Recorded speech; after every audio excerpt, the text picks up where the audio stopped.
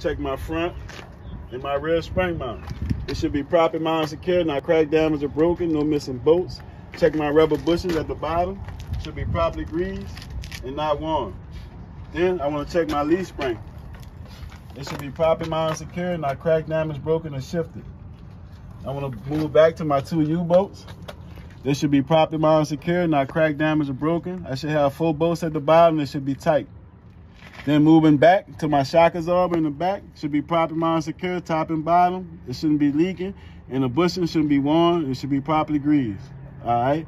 Then I have some airbags I got to check. I want to start with my airbag mount.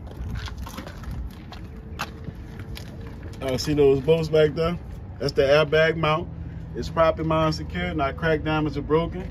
Then my airbag is shouldn't have no abrasion, bubbles, or cut. It should be properly mounted, secure with no leaks.